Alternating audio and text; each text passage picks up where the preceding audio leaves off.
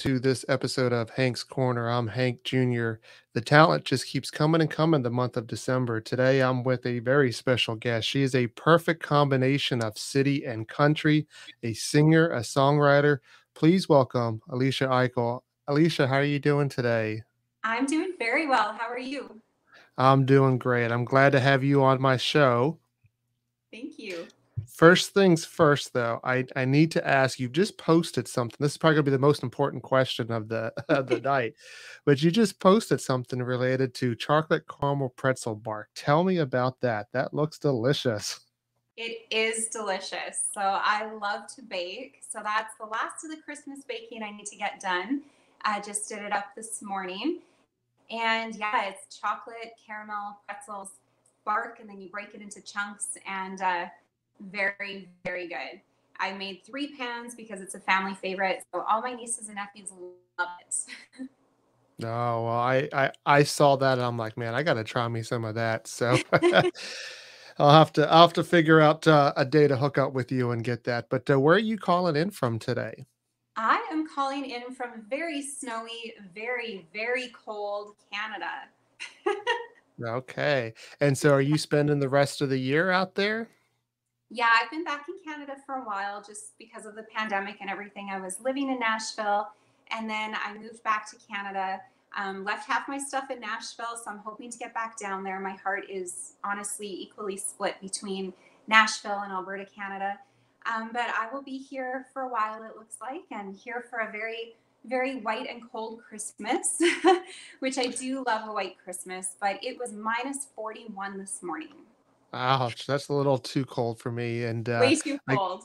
I and here in Tampa, Florida, it's about, 85 during the day, so, Oh, it's not very Christmassy as far as the weather. We did have a cool front there for a while, and I say cool front because it got down to the 50s, but, that's about it. that's chilly for there, though, for sure. And when it's humid, it feels even colder. Yeah, it's a little funny when people bring out the jackets, though. I don't get that because I did spend some time up north and 70 degrees, 60 degrees, and jackets are coming out. It's kind of funny to me. So you It is. mentioned the travel between Canada and Nashville, and we'll Mhm. talk a little bit about what brought you to Nashville. Right now, you're saying that you can't really travel that much. Is Canada still locked down quite a bit? Yeah, it's a very different situation up here, unfortunately. I wish we were like Florida. Florida's Wide awesome. open? Yes, it's amazing.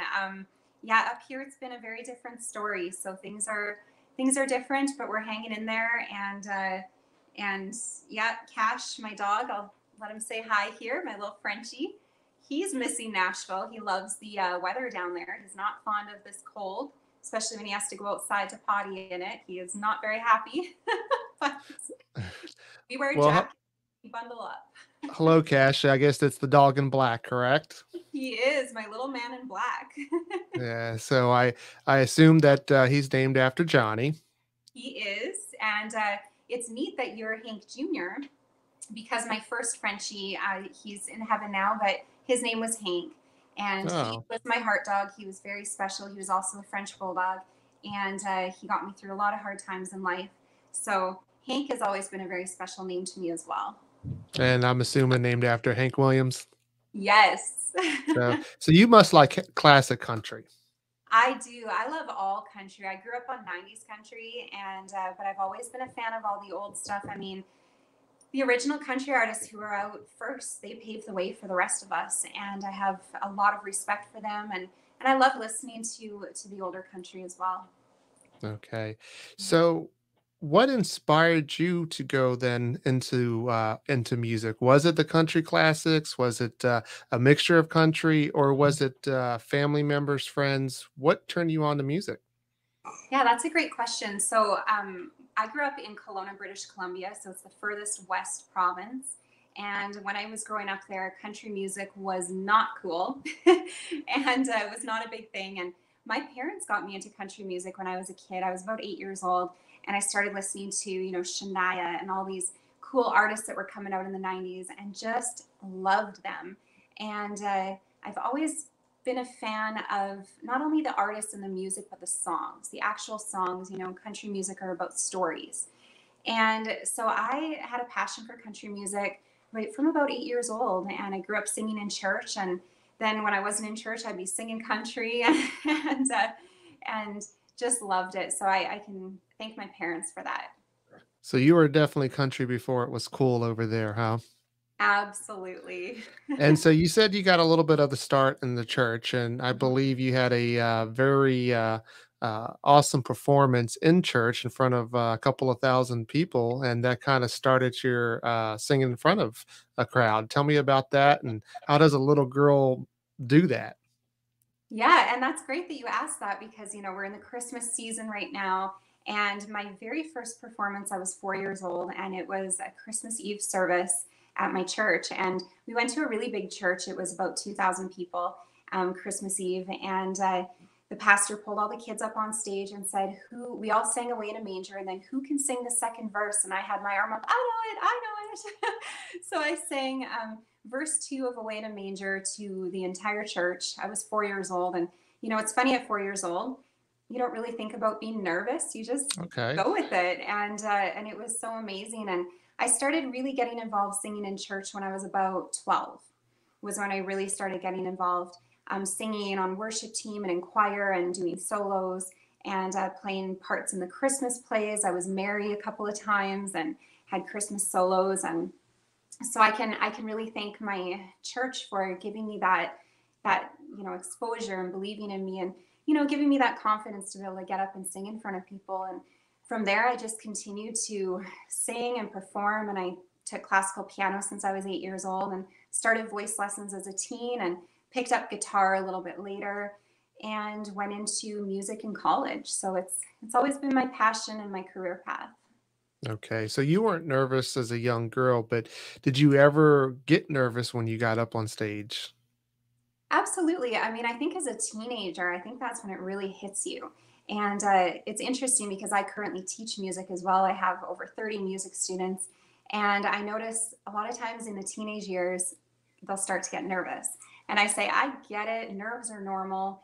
I So think what it's do you tell the students, any tips or tricks that you use to help calm yourself down or to block everything out? Yeah, I say just to pretend that it's just you.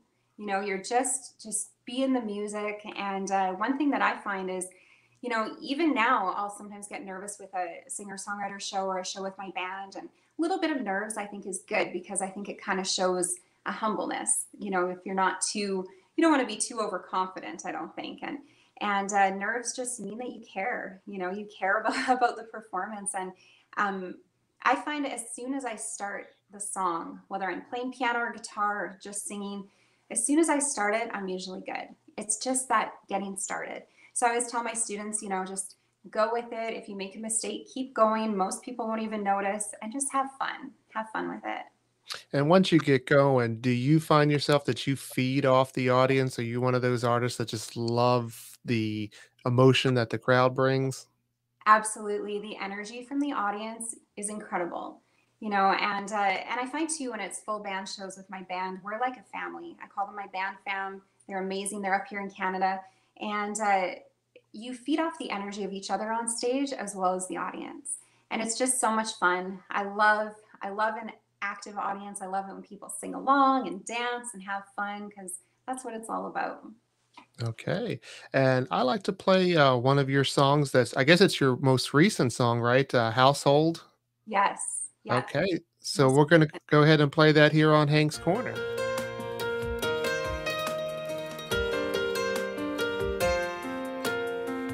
Out in the country,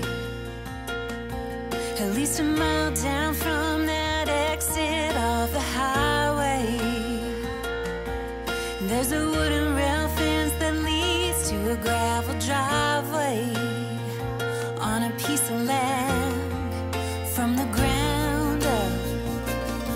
We use timber beams and bricks to build our dreams, a foundation so strong it could weather anything, or so it seemed.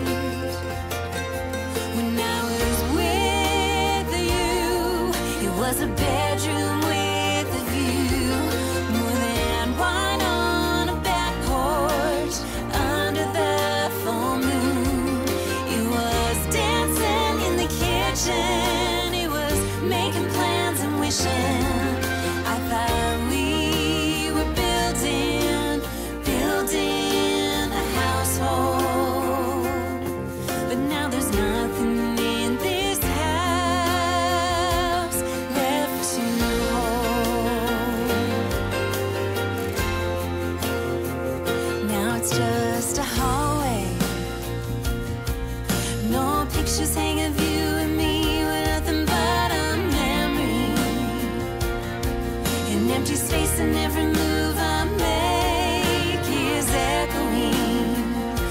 we used to be. When I was with you, it was a bedroom with a view, more than wine on a back porch under the full moon. It was dancing in the kitchen, it was making plans and wishing. I thought we were building a household, but now there's nothing in this house left to hold on to, 'cause I can't hold you anymore.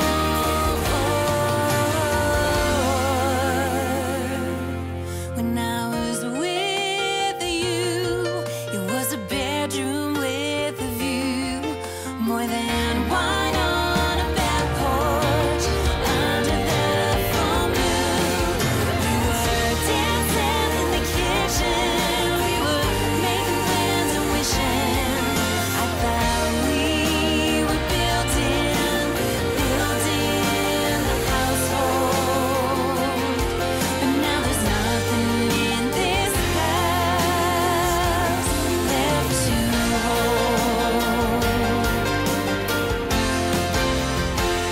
Out in the country,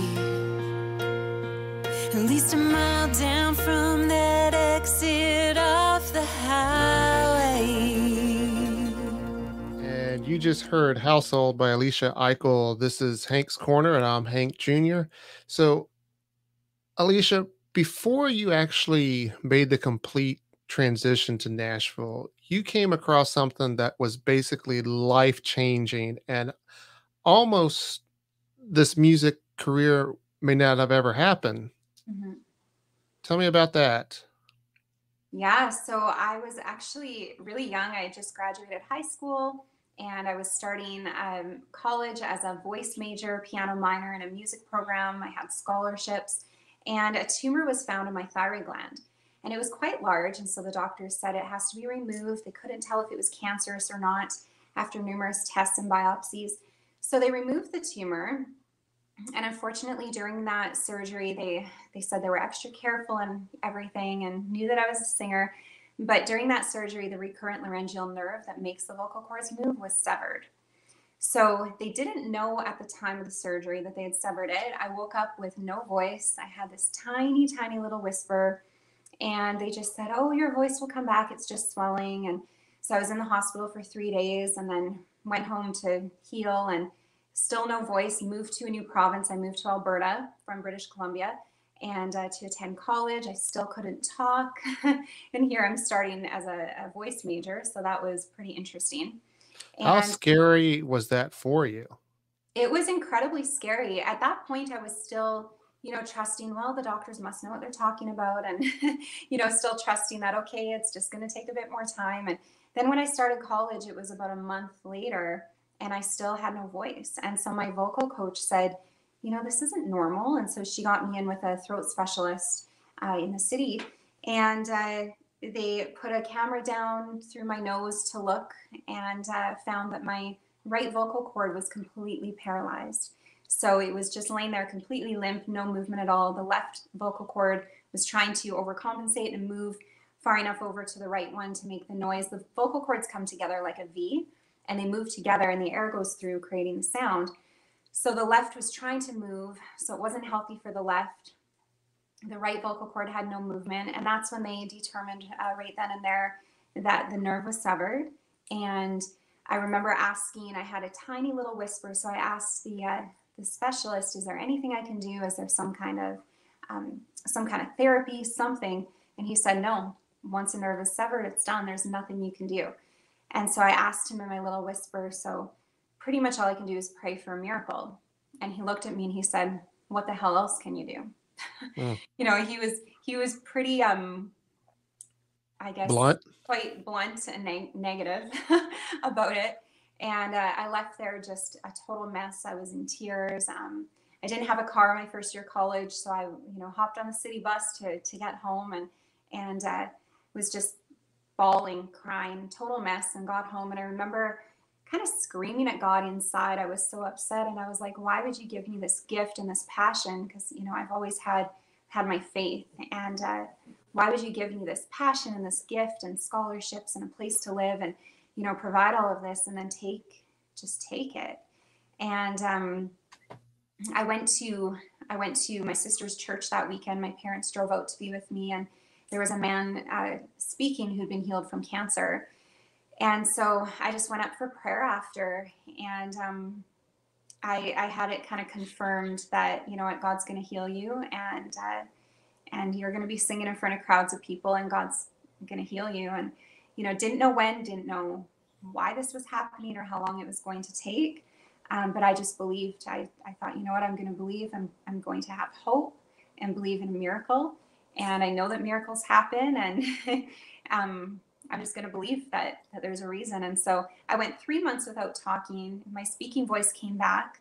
I went back to that same specialist. He put the tube down my throat and looked. And he was floored. When he walked in too, he said, "Hi, Alecia, how are you?" And I said, "Good, how are you?" And his jaw dropped because I was talking. So when he put the tube down and looked with the camera and saw that my vocal cord was moving, he was just totally blown away. And I said to him, thousands of people were praying for me, people across Canada, people I didn't even know were praying. I was hearing stories of, families, churches, relatives, churches praying for me, which is amazing. And he just said, "Wow, this can't be explained scientifically, medically." He said, "Come back in 3 months. I want to follow this." So I went back in 3 months. And at that point, my right vocal cord was in full movement. Everything was completely working and healed. And he said, "You can start singing again." And that's an awesome ending to the story. Mm-hmm. And I'm great that, or I'm happy for you that that it did turn out that way. But I guess even during the time, were there moments? I mean, obviously at the beginning, you mentioned, reaching out to God, and Yeah. but were there moments in between that, did your faith waver a little? Was it always strong? How did you, keep moving? Because, it's one thing to hear the story, and, it has that happy ending, Yeah. but during that time that everything's going on, there's got to be a struggle, correct? Absolutely. Absolutely. It was very hard because I didn't really have a timeline. I didn't know. I really believed that God was going to heal me. Um, but I didn't know when. I didn't know how. I didn't know what it looked like. And at the time I didn't know why it was happening, but I just decided to trust. But I did have a lot of times, and being in a music program in college and seeing other singers singing and thinking, "Oh, I can't wait to sing again. It's my passion," and just thinking I will never take this for granted again, because you know what it's like to lose it. And And I do would you think that your passion for music is even stronger now because of that? Absolutely. I would say what I went through definitely is what fuels my passion as an artist. Um, I would also say what I went through really made my faith real to me, because, I grew up in a Christian home, grew up going to church, but going through that made it so real, because it showed me, it just showed me how real it was. And, I think it's times like that when you go through these life-changing things that it really makes it real and shows you. And it gave me a lot of perseverance. It taught me patience big time, and taught me a lot of things. And I think it happened so that I could share the story of hope with others. So I do try to share that story as much as I can, because I think it's important. Whether people share the same faith as me or not, it's important to have hope. So, And that's why I kind of wanted to, get that story told here today, because it is the Christmas season, which is yeah. it's a great season. Obviously, it's the birth of the Savior, and Hmm. we have so many great things that are attached with it, and then the presents and everything. But for a lot of people, the Christmas and holiday season, brings back some challenges, or some, things that people are Hmm. getting through. And your story is such an inspiration. Like you said, there is hope. And I'm glad that you're able to tell it to us today. Hmm. Absolutely. And thank you for allowing me to share my story, and asking about it. I really appreciate that. Okay. And then, sometimes when I guess I'm trying to do a, a cheesy segue, but sometimes when you're struggling with stuff, uh, you just kind of need to get away, or in your case, get lost, right? So you Yeah, wrote a song, or did you write that song, Get Lost? I think you did. I did. Yeah, I co-wrote it with my producer Daniel Dennis in Nashville. Okay. Yeah. And so sometimes it just needs to be done. So why don't we go ahead and play Get Lost here on Hank's Corner?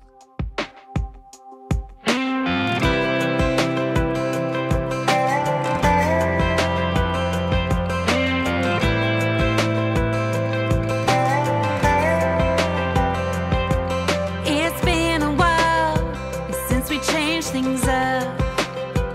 Don't it feel like we're stuck in a rut? I'm tired of doing the same old routine. Feels like life's on repeat. You know what I mean? Let's get lost down on a back road, somewhere our phones don't know where we're at, and just like that, every worry fades into the past. Get lost, just the two of us. Leave the day-to-day in a cloud of dust. Ain't nothing here worth holding us back.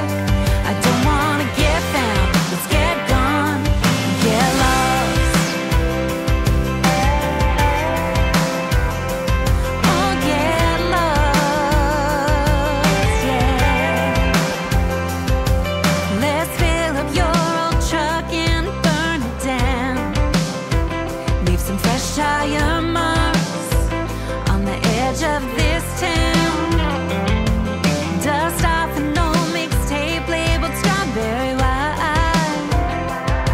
I'm cruising under that hot July moon until it no longer shines. Let's get lost down on a back road, somewhere our phones don't know where we're at, and just like that, every worry fades into the past. Get lost, just the two of us. Leave the day-to-day in a cloud of dust. Ain't nothing here worth holding us back. I don't wanna get found, let's get gone and get lost in each other's touch back where love was enough, like two kids at 17. Let's get lost down on a back road, somewhere our phones don't know where we're at, and just like that, every worry fades into the past. Get lost, just the two of us. Leave the day-to-day in a cloud of dust. Ain't nothing here worth holding us back. I don't wanna get found, let's get gone, let's get lost. Let's get lost. Yeah. That was Get Lost here on Hank's Corner with Alecia Aichelle singing that. And so we did allude right before the song that you are a songwriter. You wrote that song. Tell me a little bit about your songwriting process, because I even go back to your album Golden, Mhm. and you got some songs on there like Without June and Your Last Chance that I really like because they're so emotional. And then of course you got, Get Lost, which is so fun. So you Yeah. got these different songs, these different emotions that it brings out. Mhm. How do you write these songs? Do you pull them from your personal experience, or is a lot of it co-writing? Yeah, I co-write and I write on my own. So, Get Lost was a co-write, Household was a co-write with Kelly Seidel in Nashville. One Wish, which I think we're going to listen to in a little bit, is a song that I wrote on my own. So it just really depends. Your Last Chance I wrote on my own. That one was inspired by um, the story that my grandma shared with me of my grandpa passing away really suddenly when they were really young, and my dad was only two, and she raised five kids on her own, and so that story was inspired by my grandma. And so sometimes stories are inspired by things that I go through. Household was inspired by something that I went through. Your Last Chance was inspired by my grandma. Sometimes things are inspired by a co-writer and their idea or something that they've been through. So it really just depends. And, I really try to write from an honest place, write from my heart. And, um, I do love writing the ballads. I find that they come naturally to me, writing the Mm. really meaningful songs and love songs and heartbreak songs and, all kinds of life songs. Is that because it helps you deal with some of the stuff that you've gone through? Is that an outlet for you? Yes, 100%. Songwriting is therapy. It really is. I journal most every day, and a lot of times my journaling turns into songs. And if I'm going through something hard, I'll sit down on my piano and play and sing or grab my guitar. And, so it definitely is an outlet. And as far as co-writing goes, I did a ton of co-writing when I was in Nashville, and I'm still doing quite a bit up here. I do it over FaceTime and Zoom. And the nice thing with co-writes is you just kind of get together and you say, okay, what are we feeling today? And you'll both bring ideas to the table, and you'll kind of hash out a few ideas and kind of see what you're feeling with writing. And I love the creative process of co-writing. And you said you do some journaling, and I had heard that at one point, I mean, you were like a writing machine. You were just, pulling them up, a song a day almost at one point, and that's a lot of writing. And so hopefully we'll get to hear a lot of those. But if you don't get to sing one of the songs that you writ, do you have an artist in mind that you would just really love to, have sing your song, that you would just die if they said, "Hey, Alicia, I want to put a hold on that and I want to sing that."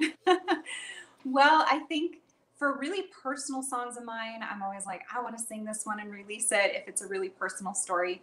But as far as other like songs that maybe aren't quite as personal or co-writes, um, honestly, I think there would be a lot of different artists that I'd be honored if they did. It's hard to just pinpoint one, but there would be a lot of artists that are established who I have a lot of respect for. That if someone came to me and said, we want that song, it would be an honor for sure. And I know there's a few big writers who I would love to write with, Shania Twain being one of them, Dolly Parton being another. Some of these ladies who I look up to and who I grew up listening to, who it would just be a dream to co-write with. And I'm assuming too, because one of the questions I like to ask is to be able to perform with. I guess those would probably be on the top of the list. Would you have anybody Yeah. else that would be awesome to perform with? I would say Shania would be, yeah, top of the list. I love her stage performance. I love the energy of her shows. And Garth Brooks would be incredible to perform with as well. Again, I love his energy. I love his heart. Him and Trisha, I think they're amazing. And there's so many more. It's hard to just name a couple. So And you many. and you mentioned Garth Brooks. I got to see him a couple times, and of course, a lot of people have seen him on TV, and he is full of energy. Can you keep up with him? I would, yes. Okay. With my band, when we do our shows, we keep them quite upbeat. Like we do some originals and a lot of cover tunes. And I like to keep them really upbeat and fun. We throw in a couple slow ones, but I love to move around. So I actually don't play piano and guitar the entire time. I'll play a few songs on piano per set, a couple on guitar per set, and the rest I'm just singing and I'm like dancing around, moving. Because And maybe jumping on some of the ropes, right? yeah, yeah, I love to jump around, and oh man, I when I see these big shows, I think, oh, that would be so fun to do a big show like that. I would love it. And you mentioned that you wrote One Wish. Tell me a little bit about that. Yeah, so One Wish is my first Christmas song that I've ever released, and I wrote it from a really heartfelt and honest place. The year that I wrote it, I had lost two very important people in my life, and so I was, going through some grief, and I also had a relationship, 5-year long-term relationship end. So there was just a lot of stuff going on that year that was really hard, and One Wish is just, it came straight from the heart. Sometimes you reflect on past Christmases and those special times with your loved ones, and sometimes wish that you could get those back. Whether it's someone who's passed or someone that's just no longer in your life for whatever reason.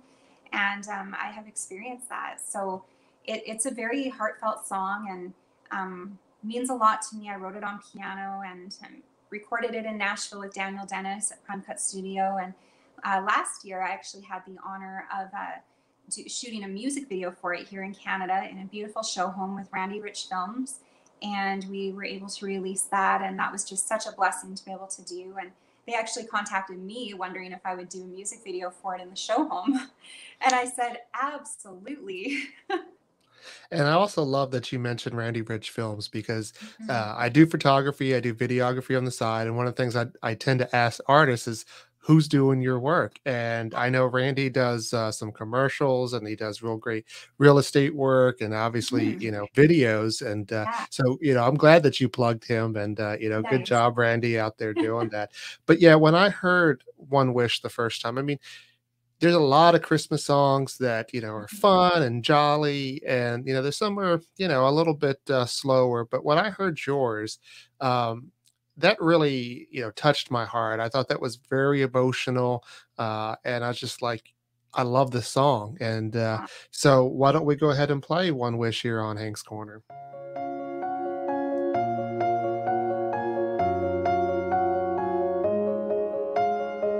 The snow is falling, lights are twinkling, people laughing, it's Christmas time. Make a list and check it twice and send to Santa, it's Christmas time. But I don't have a list. There's just one thing I wish. Last Christmas, wish I'd known it was gonna be her last Christmas, last time cuddled up by the tree.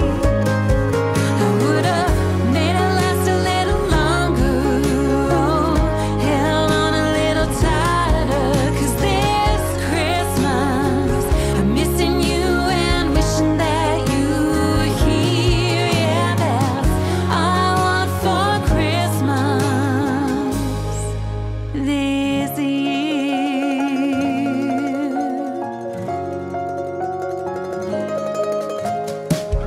Walking in the snow, hand in hand so close, all the pretty lights at Christmas time, wrapped up in your arms beside the fireplace, we hung our stockings at Christmas time.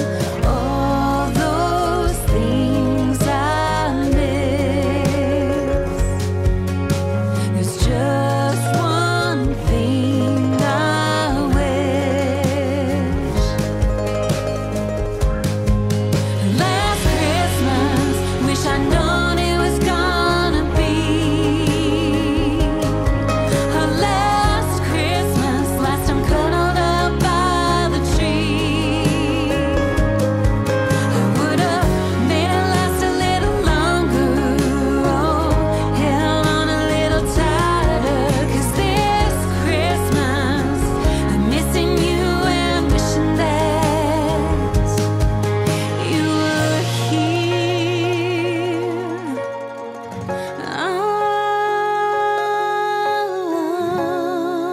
Oh, yeah. Last Christmas, wish I'd known it was gonna be her last Christmas, last time cuddled up by the tree. I would have made it last a little longer, oh, held on a little tighter, 'cause this Christmas I'm missing you and wishing that you were here. Yeah, that's all I want for Christmas, all I want for Christmas. That's all I want for Christmas this year.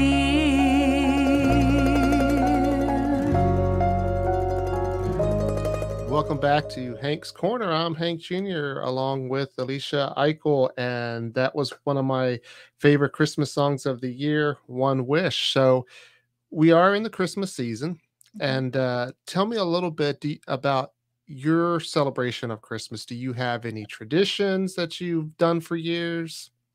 We do. So I come from a very big family. I'm the youngest of four. So I have three older siblings. They all have kids. I have 11 nieces and nephews. I've been an auntie since I was 6. so, so it's really fun. And we like to have a big family Christmas. We eat a lot of good food, and my mom and I do a ton of baking. And we actually like to go on what we call a twinkle tour. So we all pile Mm. into vehicles with our hot chocolate and cookies. We drive around and look at Christmas lights while we play Christmas music, and call it a twinkle tour. So we'll be doing that this year. And we actually have a tradition on Christmas morning of waking up everybody with Sammy Kershaw's Christmas Time's a Comin', and we blast it Oh, loud as wow. we can. And that started when I was a kid.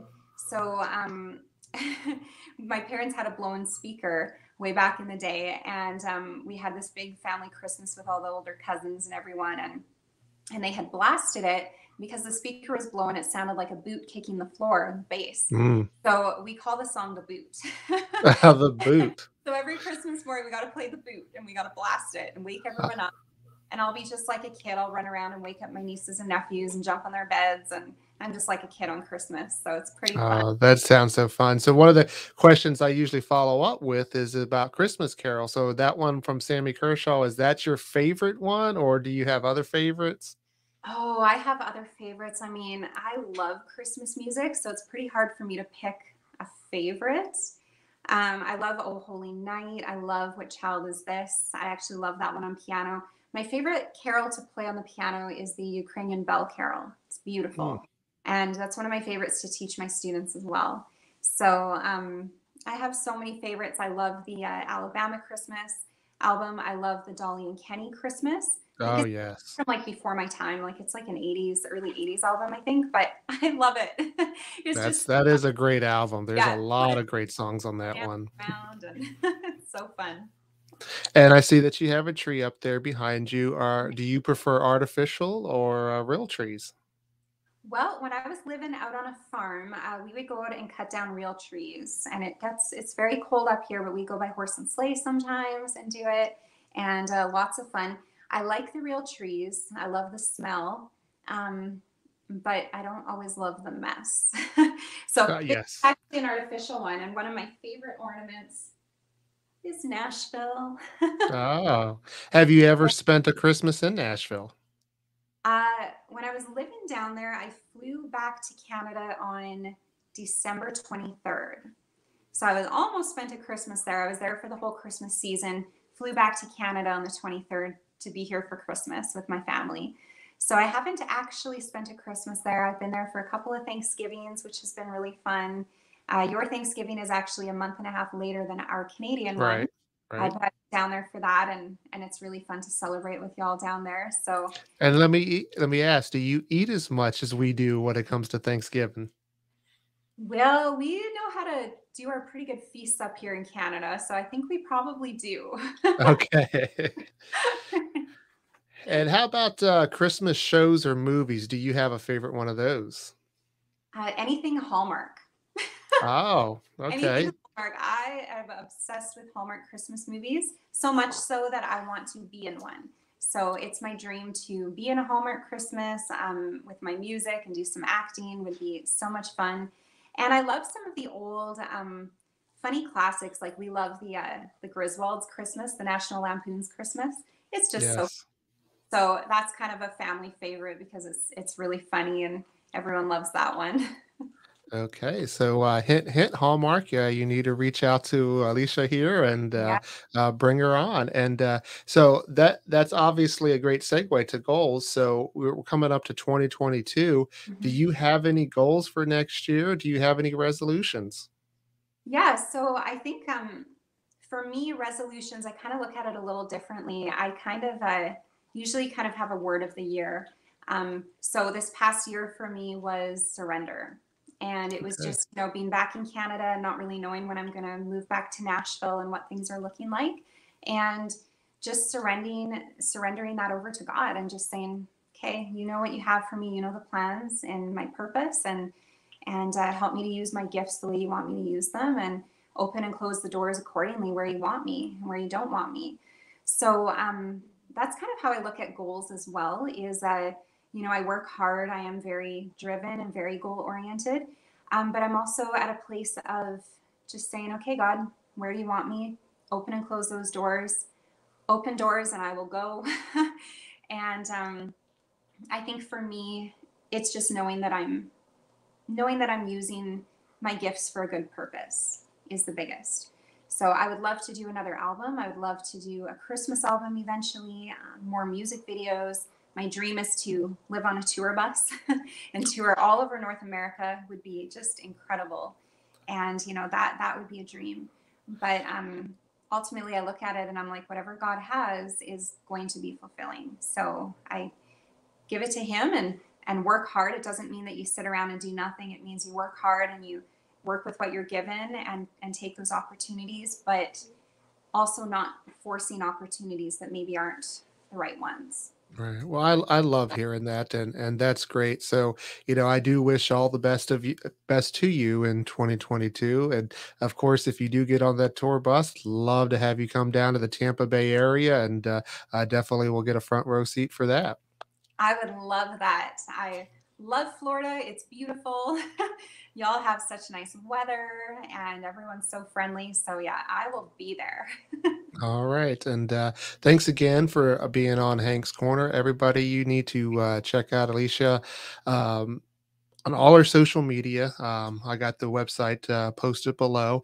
Uh, but be sure to check her out. You won't be disappointed. But thank you for coming on my show, and you're welcome to be a guest on Hank's Corner anytime. Awesome. Thank you so much, Hank. I really appreciate it.